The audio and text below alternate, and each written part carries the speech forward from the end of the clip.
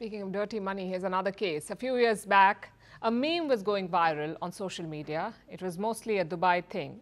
People living there would show off their life. Great cars, great houses and great clothes. In the end would come a signature sign-off. They would say, Habibi, come to Dubai. I guess it worked, because that's exactly what has happened.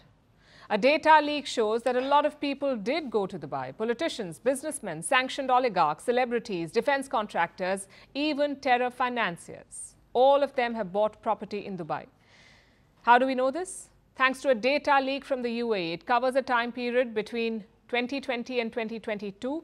The data was shared with a Norwegian media outlet. They in turn collaborated with 70 plus news agencies, and together they produced this, Dubai Unlocked. Let's meet some of the notorious residents. Obaid Khanani has a property in Palm Jumeirah. He's a Pakistani national sanctioned by the US in 2016 for laundering money for drug cartels and gangs. Another resident is Joseph Johannes Leideckers, aka Chubby Joes. Don't fall for the cute nickname though. Dutch authorities say he's a major player in the global cocaine trade.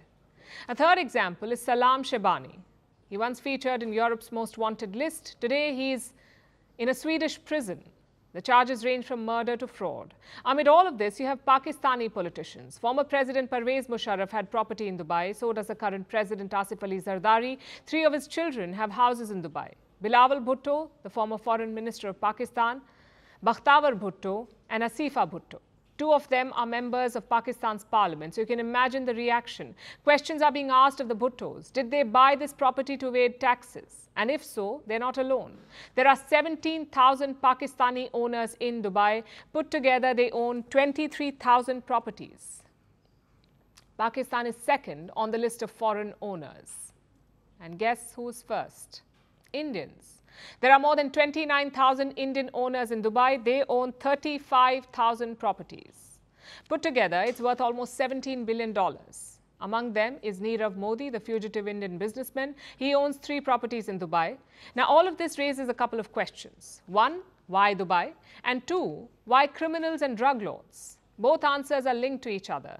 Real estate is a key part of Dubai's economy. It makes up almost 9% of their economy. Dubai is expected to deliver more than 34,000 houses this year, so the supply is huge. Chances are foreigners will snap up most of it. And a big reason for that is taxes. The UAE doesn't have any. If you live in Dubai, you don't have to pay income tax. So a lot of people stash their money there, away from the tax man. Plus, the UAE does not impose Western sanctions.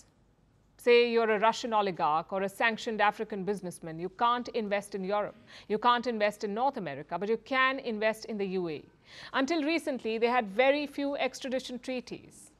So it's the ideal place to lie low, far away from Western law enforcement. And finally, the buying process is quite simple.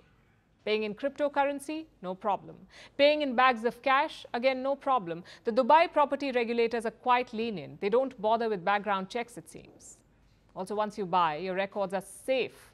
Only a leak like this one will reveal your purchase. So Dubai checks all the boxes for a shady buyer. Secrecy, lack of background checks, no taxes, no Western sanctions, and the warm West Asian sun.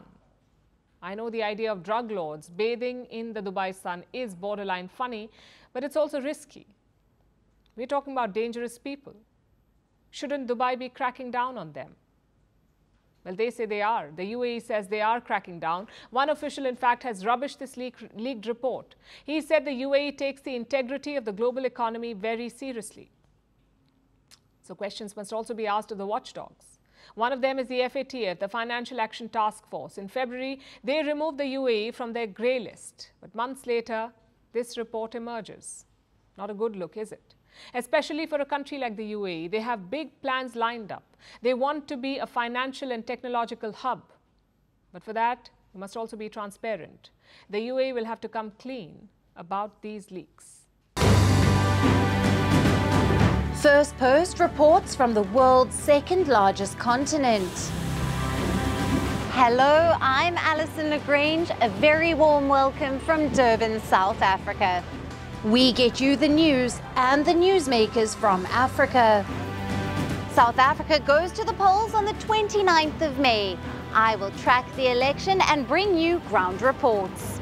is at the end of the road for the African National Congress, and will former President Jacob Zuma stage a dramatic comeback?